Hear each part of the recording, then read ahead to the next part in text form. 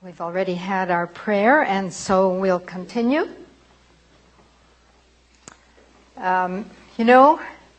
Sometimes people come to the first meeting, like we just finished, and they don't come to the other meetings where I share how it works, and especially often people don't stay for the last two,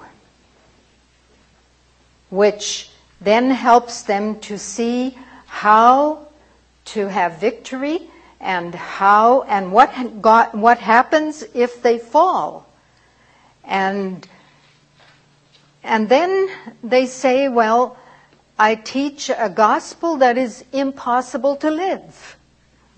And it's not true.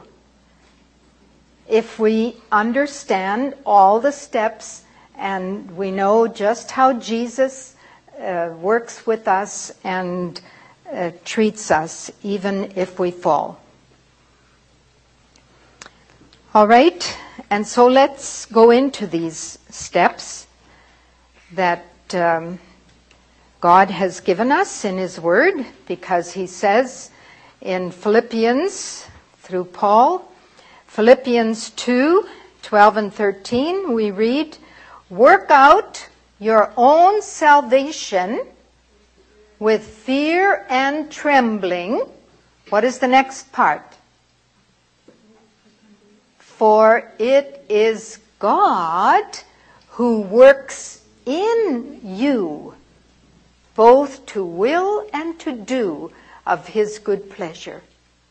And very often, people are trying to work out their own salvation, trying to overcome, trying to have victory, without allowing God to work in them. And it's no use. It'll fail. But once we learn how to submit to God and let Him work in us, then it's possible to overcome. And so it's very important we understand both parts. God has a part, man has a part. If you will read down God's part, all of God's part has to do with working in us, doing something within us to help us to come to this victory. All our part has to do with working out what God has already worked in. But it goes step by step. If we do not cooperate with God as He's trying to do His work, He cannot go any further. And He will just stay knocking at the door, pleading and trying to get our attention so that we can cooperate with Him. And so number one, He will draw us. The Bible says in John 12:32, if I be lifted up from the earth, will draw all men unto me. And so even before you are born, God is trying to help your parents to be drawn to Him so that you could be brought up in a Christian home. And you think of John the Baptist. His parents were fully committed, filled with the Holy Spirit, and John the Baptist was filled with the Holy Spirit from the mother's womb. And he walked with the Lord. He had a tremendous advantage over children who are born from parents who are not walking with the Lord. But every mother could have that privilege. But even if you were not born in that kind of home, God is drawing, wanting you to come into full relationship with Him. And as we take time to listen to God and get to know Him through the Word, then He can even draw us better so that we can truly come to Him. We read in Matthew 1:21, First of all, John 3:14 through 17. For God so loved the world that whosoever believeth in him should not perish, but have everlasting life. For God sent not his Son into the world to condemn the world, but that the world through him might be saved. And so God is in the business of saving people, not condemning them. He wants to save us. He is doing everything he can to save us if we will only cooperate with him. And so the very first thing is to help people to know God, to know Jesus, to know how much he loves us and how much he really cares. Many children have grown up in homes where they have not really been loved. And they cannot grasp the fact that the Father in heaven loves them and that Jesus cares about them. I've talked with many such people, and they have a hard time believing. And if they can't believe it, then God can't really draw them the way he would like to. And so it's very important that we share with people how much God loves us. He wants to save us. He's not there to keep us out of heaven. He's there to draw us into heaven. But he cannot save us in sin. It's just as simple as that. He has to save us from sin. The Bible says it very plainly. Matthew 1:21. Thou shalt call his name Jesus, for he shall save his people from their sins. And John 1:29. Behold the Lamb of God, which taketh away the sin of the world. So he didn't come to save us in sin. He came to save us from sin. He came to take away the bitterness, to take away the resentment, to take away the jealousy and the anger and the envy. That's what he came for, to take away sin. In One Selected Messages 3:22, during his 30 years of life on earth, his heart was wrung with inconceivable anguish. The path from the manger to Calvary was shadowed by grief and sorrow. Hating sin with a perfect hatred, he yet gathered to his soul all the sins of the world. What did he do with your sins? He had to gather them into his soul so he could feel the guilt of them, and so he could die for them as though they were his own. You know, sometimes young people say, Jesus didn't have many temptations. Look at the world today. Jesus knew all the sins of mankind. Jesus had to gather them all into his soul and still keep himself pure. And he had to know them as if he had done them, as if he had indulged in them. And the pull, when he went into the wilderness, first of all, I'll read this. The guilt of every sin pressed its weight upon the divine soul of the world's Redeemer. The evil thoughts, the evil words, the evil deeds of every son and daughter of Adam called for retribution upon himself, for he had become man's substitute. That's what it meant, a substitute. He had to feel it all. He had to know it all. Though the guilt of sin was not his spirit was torn and bruised by the transgressions of men, and he who knew no sin became sin for us, that we might be made the righteousness of God in him. You see, he was made sin that we might be made righteous. Sin was not just counted to him. No, he had to know it. And in the same way, righteousness is not just counted to us. No, we have to experience it. He came to make us righteous, not just call us righteous. It's for real. And he had to feel the sins of the world for real. We read, as soon as Christ entered the wilderness of temptation, the weight of the sins of the world was pressing his soul, and his countenance expressed unutterable sorrow. He felt the overwhelming tide of woe that deluged the world. He realized the strength of indulged appetite and of unholy passion which controlled the world.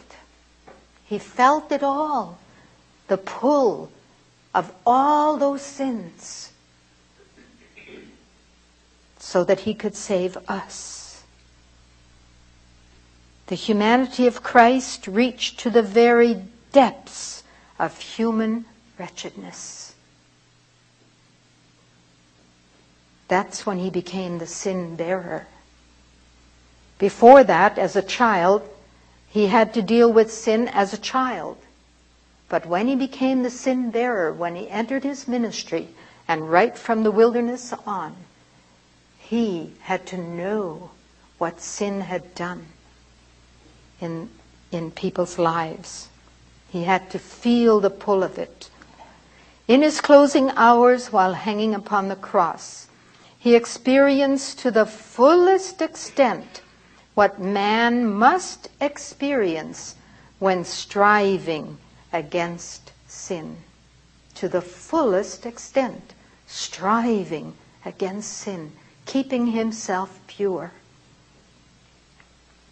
He realized how bad a man may become by yielding to sin. He realized the terrible consequences of the transgression of God's law, for the iniquity of the whole world was upon him. He was made sin that we might be made righteous. And so as we learn about Jesus and all that he went through for us, do not resist. It's easy to resist, especially if you don't know you're in a lost condition. I didn't know I was in a lost condition. And for years, the Holy Spirit tried to get through to me. Study. God knew if I would only sit down and carefully study, I would realize my lost condition. But I was just a good girl. I had never gone out in the world. I loved obedience. My parents had no trouble with me, and so I took it for granted. I was a Christian, but I was just a good girl. And when I got married and had to deal with a husband and children, it wasn't as easy as it was when I was a young girl. And yeah, then I had resentment and some of these problems. But you see, doesn't everybody have those? And so I compared myself with others, and I didn't have a big problem. I didn't know I was not on the road to heaven. And so the Holy Spirit tried to get my attention. Study. Study. But I was so busy working for God. And my husband studies all the time. He's an editor. He's a minister. And so he was into books all the time. And he never came to me and he said, Margaret, do you understand this? Have you experienced the new birth? Do you know what it means? No, because he himself didn't know. You see, you can study theology for 20, 30, 40, 50 years and never find the truth. You have to study to find God. You have to study to know how to be a Christian.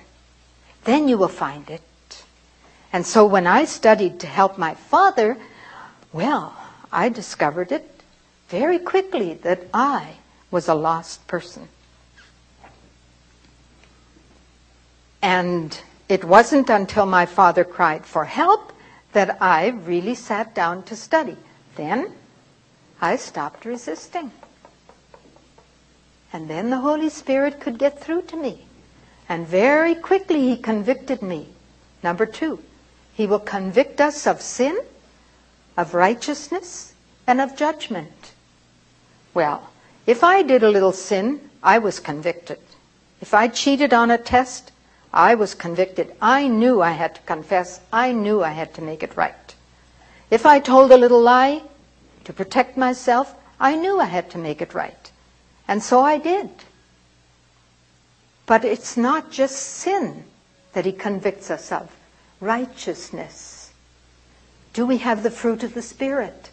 And as I was studying, I realized I have no righteousness.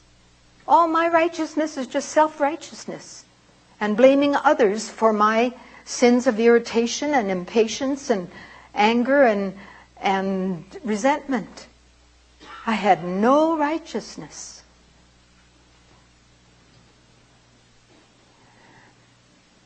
And then He convicted me. I was not ready for the judgment. And so then I really searched for my own soul, not just for my father. And as I searched, I found answers. That text was in John 16:8. He will convict us. And as He convicts us, what must we do? Acknowledge our guilt. Blame no one else. Acknowledge your guilt, the Bible says. In Jeremiah 3:12 and 13. Return, faithless Israel, says the Lord. I will not look on you in anger, for I am merciful, says the Lord. I will not be angry forever. Only acknowledge your guilt, that you rebelled against the Lord your God. Stop blaming others and say, I did wrong. When I have a wrong spirit, whose fault is it? No one else but mine. Why should I sin if someone else is sinning? If they are doing wrong, why should I go and help them to do wrong by getting angry with them? You see? We just have to think a little bit of what is happening here. Why should I sin because they are doing wrong? And why should I use Satan's power to correct them instead of God's power? Do you see? One or the other. We are using power. When we get angry, we are allowing Satan's power to control us instead of God's love. And so I acknowledged my sin. I acknowledged I was wrong. And I came to the Lord and I said, Lord, I give up my right to those sins, to have a wrong spirit. God reveals to us our guilt that we may flee to Christ and through Him be set free from the bondage of sin. But you see, if we blame others, we'll never be set free. Never. It's impossible because God cannot do it. My father always blamed others. And so, how could God help him? How could he ever be an overcomer? It was utterly impossible. And here he was at the end of his life. And that Sabbath, when we were all together and we were talking about these things, in the evening, two of my sisters said, let's kneel in a family circle and let's confess to one another where we have wronged each other, so that there can be nothing between, because they had been deeply studying and they had been brought into deep repentance. They wanted nothing between the soul and the Savior. And so we were kneeling there, and one of my sisters looked up at Father, hoping he would confess how deeply he had wronged her. He couldn't do it. She didn't say a word, but he knew. Because people know, the guilty know just what sins to confess, that their hearts may be pure before God. Why? Because the Holy Spirit tells them. The Holy Spirit convicts them. Isn't the Holy Spirit wonderful to do that? Because if he didn't do that, we would keep on excusing our sins.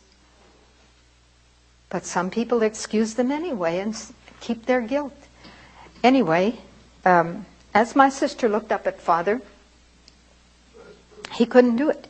He jumped up, he ran outside. And I jumped up and ran after him to protect him. Because I remembered from childhood that if Father had to take the blame, he would threaten to kill himself. And so I ran after him. I caught up with him in the dark. I put my arms around his neck. He was no taller than I, and I held him tight. And I prayed, Lord, what do I tell my father? And the Lord gave me strong words. I said, Dad, the reason you get so tense when all of your children come home for a visit is because you are so afraid we are going to talk about our childhood to one another. He never wanted to leave Mother alone with us,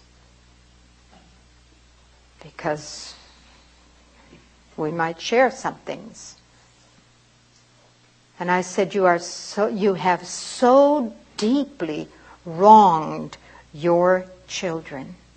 The only one you have not wronged is me. He thought for a moment. He said, Margaret, I have wronged you too. Well, yes. I can remember one time when I was very much wronged. I was milking cows, and one cow was kicking like everything, and I was only about 13, and I was trying to keep that pail of milk from being knocked in the gutter, and all of a sudden the cow just lifted her foot, and there the milk went. And my father came with a big rope, and he gave it to me and the cow. He was so angry. We couldn't afford to lose that milk, which was true. But what could a little girl do? You see? And the father should have understood I was doing my best.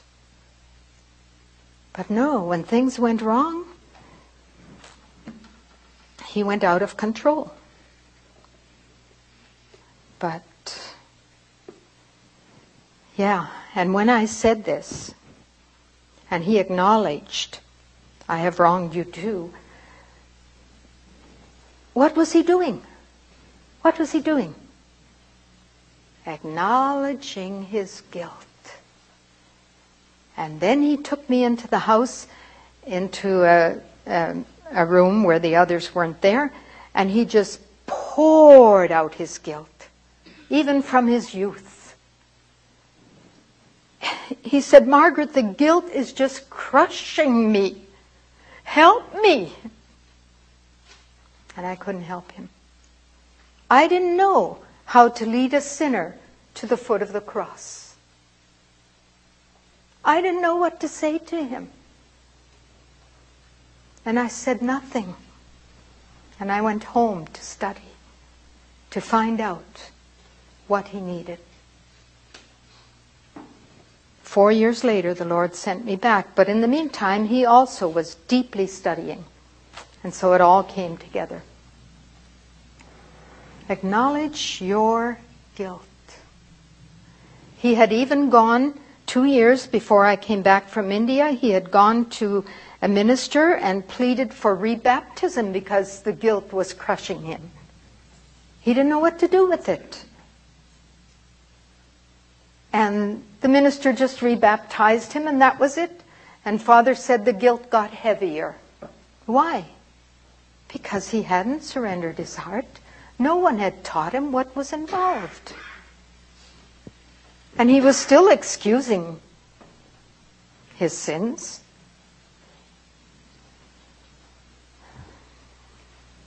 Anyway, it says the guilty know just what sins to confess, that their hearts may be pure before God.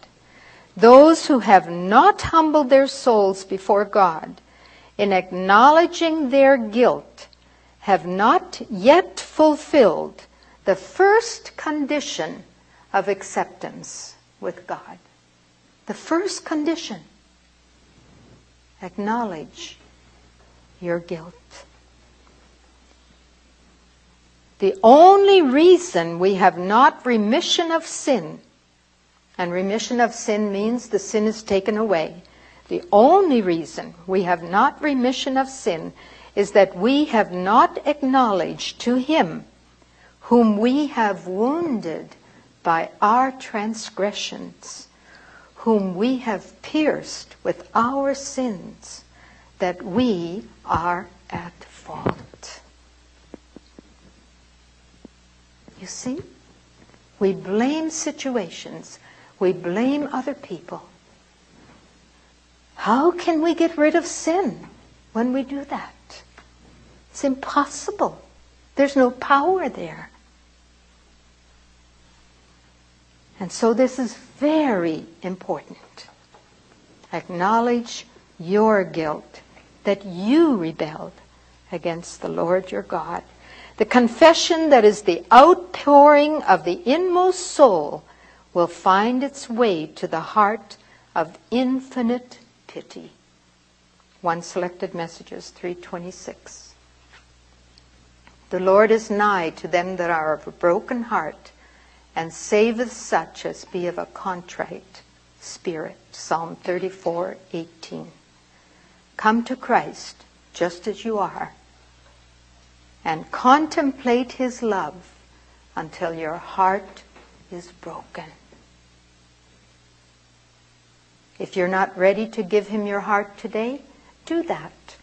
Come to Him just as you are, and study to know Him until your heart is broken, until you can acknowledge, I am a sinner. I did wrong. If you have not already understood and come to Him.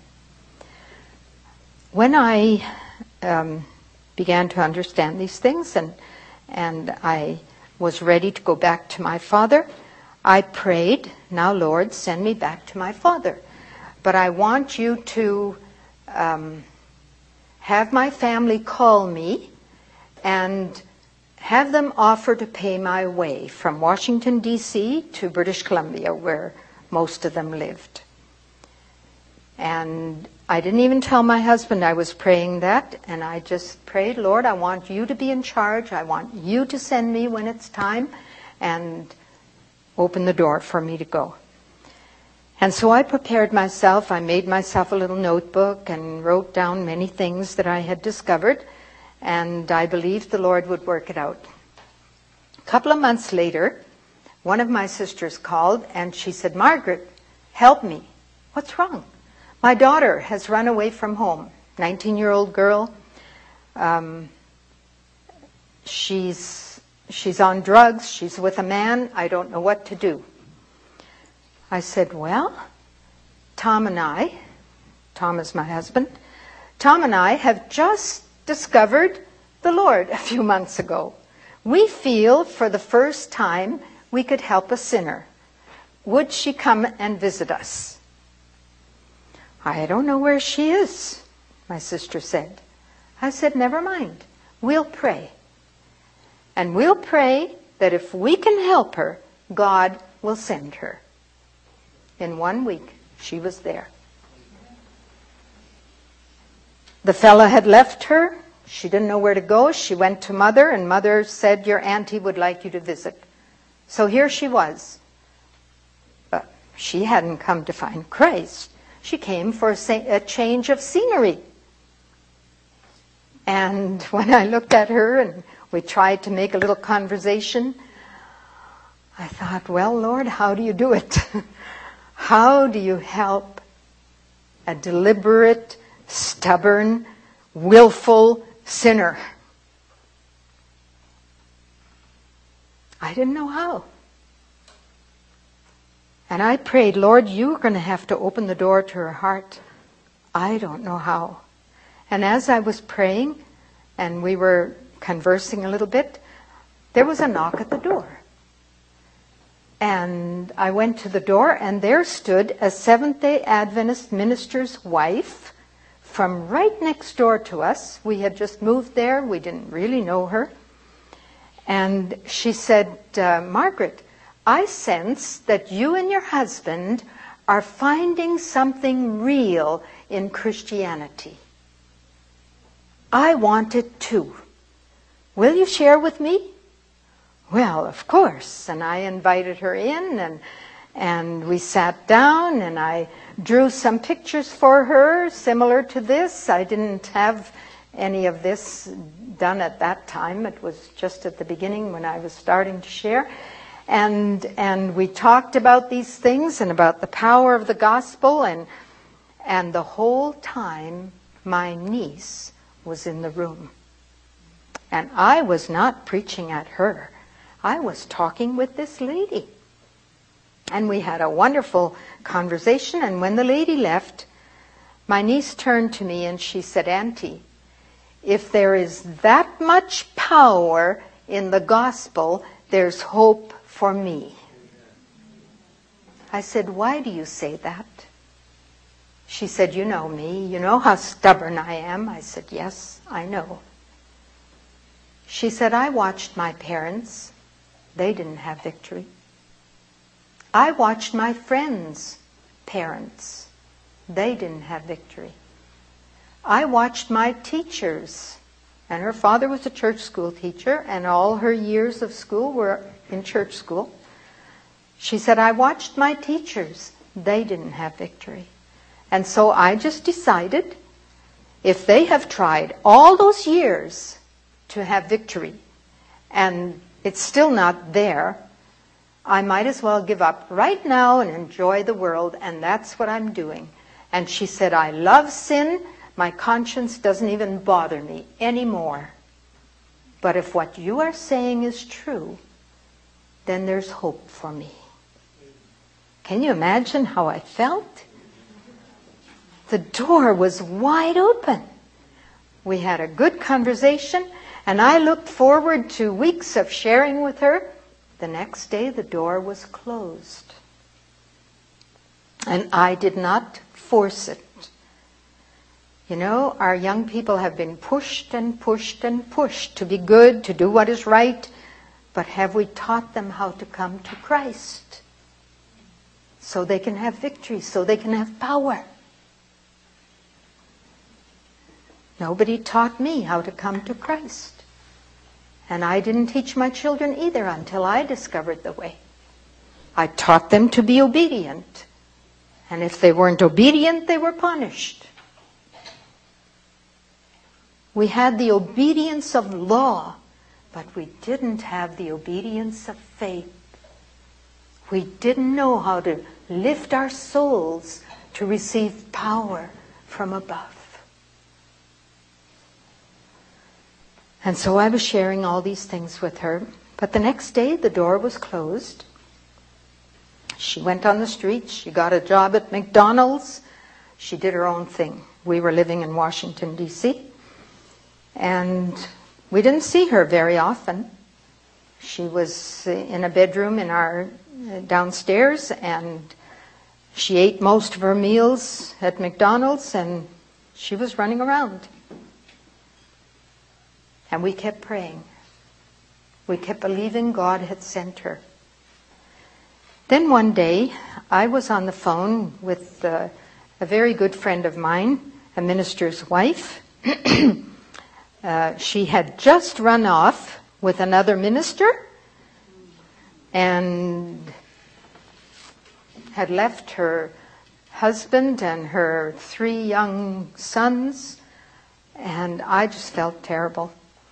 I had gone to school with both of them, and so I pleaded with her, come back. No way. I spoke an hour with her, and I didn't realize it, that my niece had come into the room and was listening to the conversation. And after I got off the phone, my niece said, Auntie, I sensed your disappointment. Aren't you disappointed with me? I said, Lord, tell me what to say. Here's another open door. I said, no, I'm not disappointed. The Lord has long-range plans for you, and I am trusting the Lord. And I was. She heaved a sigh of relief. And she became more open to talk. I was not going to push her. And she felt more free. And we had another good conversation, but the next day she was out on the street again.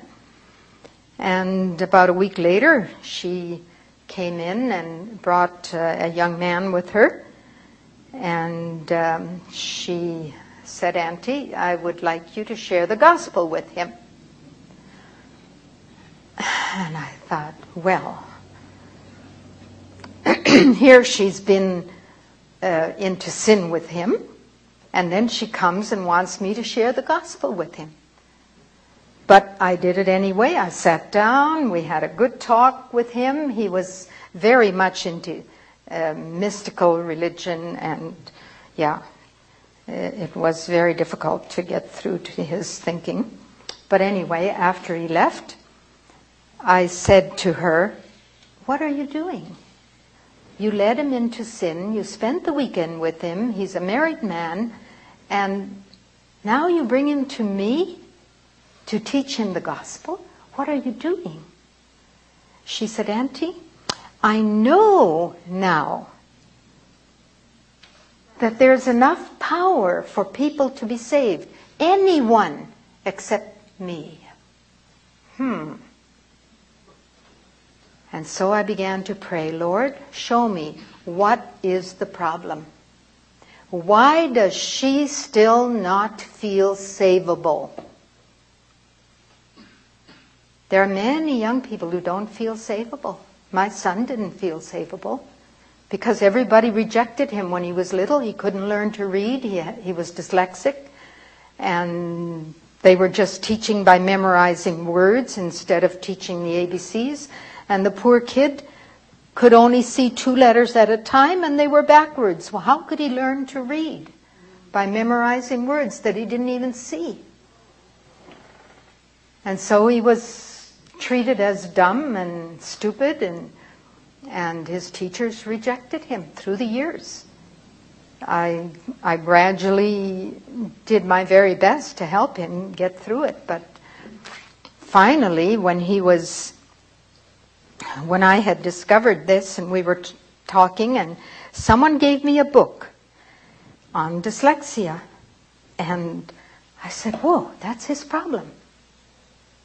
No teacher had known it. And nowadays, they pick it up very quickly, but then they didn't. And so I went to him and I gave him a book to read, Upside Down. And I said, read to me, Arlen. He started to read and he laughed because, Mom, it's upside down. I said, it's okay, read. He started to read. He said, Mom, I can see a whole line at a time. You see, he was reading backwards. A dyslexic person's eyes go the opposite direction and they don't even know what is wrong. And here they're supposed to read this way instead of this way. And then I told him what his problem was, and he said, "Oh, Mother, everybody thought I was dumb or lazy. The only one who still had faith in me was you." And I thank God I tried. But I was hard on him too. I would get upset and I would be impatient. But I did my best to try to help him through school. But, then when I discovered this way and discovered his problem, I gave him Desire of Ages, and I said, "Arlen, read Desire of Ages. It'll help you." Finally, he decided he would do it. And he said the Lord helped him. It wasn't hard reading. And when he finished, he came to me and he said, "Mom, isn't it wonderful that God loves me?" You see, until you can believe that God loves you personally, how can you open your soul to give yourself fully to God? You can't. And so it's very important to know. Anyway, here was my niece, and I started praying, "Lord, show me. Why does she still not feel she can be saved?" And I didn't find the answer. And here was the last day she was with us. She was saying goodbye, and I said, "Lord, please show me the answer." And the Lord gave me these words. I said, "If you ever want to follow Jesus, don't start by trying to get rid of your sins. Start by sitting at the feet of Jesus. Get to know him. Spend hours with him in the Word. And let his Spirit work on you." And that's what we read here. Come to Christ just as you are, and contemplate his love until your hard heart is broken.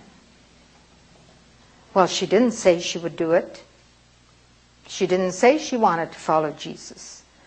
Anyway, she went home, and we kept praying. 2 months later, she phoned.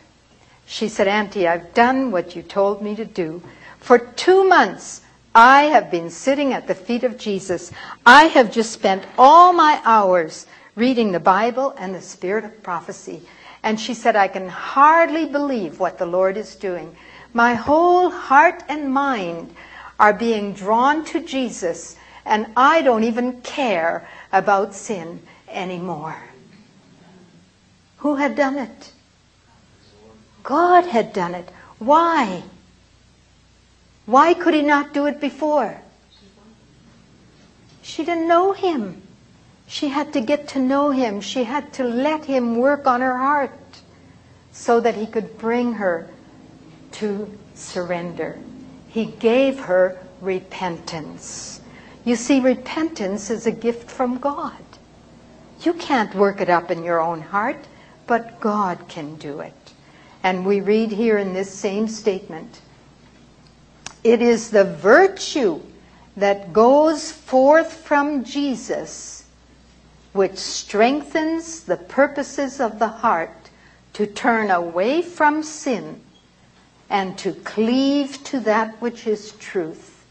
It is Christ's virtue that makes repentance sincere and genuine." And so she had genuine repentance. And her mother saw the change in her, and in a few weeks her mother called and she said, "Margaret, what my daughter has learned, I want to learn too. Will you come west if I pay your way and teach us?" I was so excited because now the door was open to go back to my family and to share with them. And then another brother called and he said, "Margaret, I hear you're coming as far as Walla Walla to share with the family there. Will you also come to British Columbia if I pay the rest of the way? So 2 calls, and then a 3rd call came. And so I knew I could go to all my family, and God was arranging it.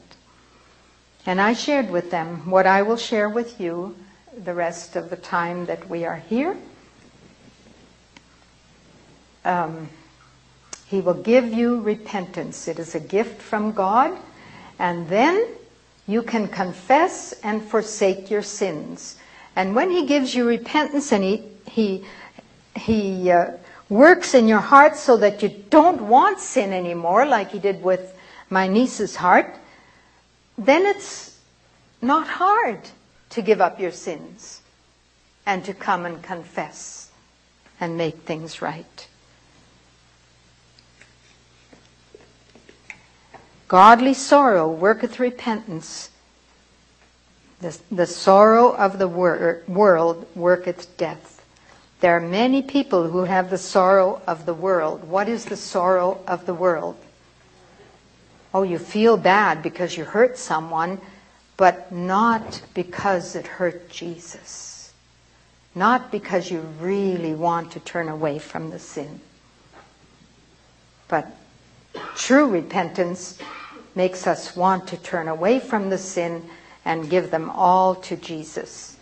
We read in Proverbs 28:13, He that covereth his sins shall not prosper, but whoso confesses and forsakes them shall have mercy. Confess and forsake. This is a big step. Not just confess your sins and forsake them, but give your whole heart to Jesus. This is where full surrender should take place. Because just to give up 1 or 2 sins is not enough. He says, give me your heart. I want you. I don't want only your sins. Christ is able to cleanse to the uttermost all who come to Him in faith. He will cleanse them from all defilement if they will let Him. But if they cling to their sins, they cannot possibly be saved. For Christ's righteousness covers no sin unrepented of. And what is repentance? Saying, Lord, here it is. I'm ready to give it up. Christ never covers sin in us. He takes away the sin. Then He covers us with His righteousness. Take away the filthy garments, put on Him white garments, the Bible says. But first of all, He must take away the filthy garments. There are many, this is Desire of Ages, Christ's Object Lessons 97. There are many who try to reform by correcting this or that bad habit. They hope in this way to become Christians, but they are beginning in the wrong place. Our first work is with the heart. Our first work. You see, and many people have given up all kinds of sins of the world, but they've never given the heart sins. Never given the heart. My son, give me your heart. This is from Steps to Christ 43. The whole heart must be yielded to God, or the change can never be wrought in us by which we are to be restored to His likeness. By nature, we are alienated from God. The Holy Spirit describes our condition in such words: we are dead in trespasses and sins. We are held captive by Satan at his will. You see, we are born in a lost world. Unless we give ourselves to Christ, we are automatically the slaves of Satan. God desires to heal us, to set us free, But since this requires an entire transformation, a renewing of our whole nature, we must yield ourselves wholly to Him. The warfare against self is the greatest battle that was ever fought. You know, it's quite easy to give up this and this and this sin. But what about the self? The warfare against self is the greatest battle that was ever fought. The yielding of self, surrendering all to the will of God, requires a struggle. But the soul must submit to God before it can be renewed in holiness. So before God can give you a new heart and a new mind, you have to give Him the old one. Makes sense, doesn't it? And so we have to come and say, Lord, here I am. Take me as I am. I give all myself to you. I give all my heart sins to you. I give up all right to act by my lower nature. That's what it means to die to self. To give up your right to act by Satan's ways. The Bible puts it this way. Put off, this is Ephesians 4:22 through 24. Put off your old nature, which belongs to your former manner of life and is corrupt through deceitful lusts. And be renewed in the spirit of your minds, and put on the new nature, created after the likeness of God in true righteousness and holiness. It's a new creation. How long does it take God to create a new heart and a new mind? He speaks the word. Yeah. It is supernatural. It's a miracle. But how long does it take man to come to surrender? To come to repentance? It could take years. It doesn't have to. When my niece understood and allowed God to work in her heart, she came. Willingly. It was supernatural. God was leading her. But if we keep on resisting and don't let the Holy Spirit work with us, then it could take a long time. And when we don't understand what's involved, my mother-in-law didn't understand what was involved. She became an Adventist when my husband was about 11. But she never understood. And then once we understood, we went to her. We tried to share. She couldn't understand. She was already old, and she was in an old folks' home, and she had gone there when we were in India, and we couldn't seem to make her understand. And then a Salvation Army person came along, a Salvation Army preacher, and he was visiting all the old people in the nursing home, and he said to her, "Have you ever given your heart to Jesus?" She thought. She didn't know. And so he said, "Would you like to do it now?" She said, "Yes." And she was a different person. They called her the miracle woman in the nursing home. She was very different. She had finally surrendered her heart. She started reading her Bible. She started singing hymns. She started doing things. She was 93 at the time.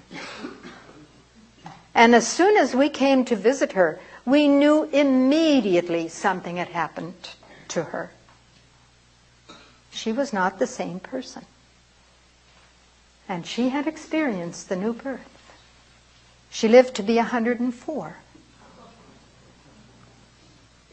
And so it doesn't matter how old you are, but you see, you have to come, you have to believe, you have to surrender. And God can bring you to that place if you spend time with Him, just as you are. Just spend lots of time with him, and he will break your heart, and he will bring you to repentance. He will bring you to the place where you want to give up self, and it won't be too hard.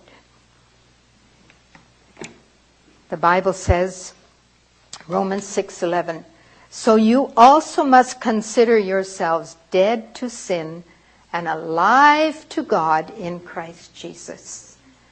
And so we want to come to the foot of the cross. And we'll continue tomorrow. May the Lord bless you as you think on these things, and allow him, if you haven't already come to the foot of the cross, allow him to bring you there. Let's pray. Heavenly Father, we do thank you that you love us so much and you don't give up. You continue to work with each one of us and help each of us to know our condition and to be truly committed to you. Thank you in Jesus' name. Amen.